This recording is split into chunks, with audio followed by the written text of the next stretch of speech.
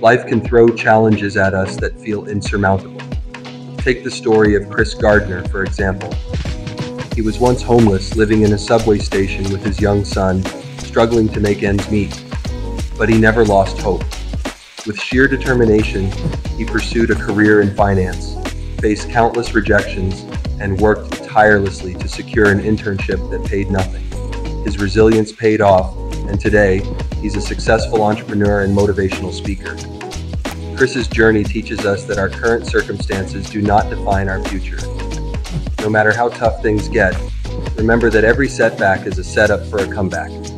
Keep pushing forward, stay focused on your dreams, and never lose hope. Your story could be the next inspiring tale of triumph.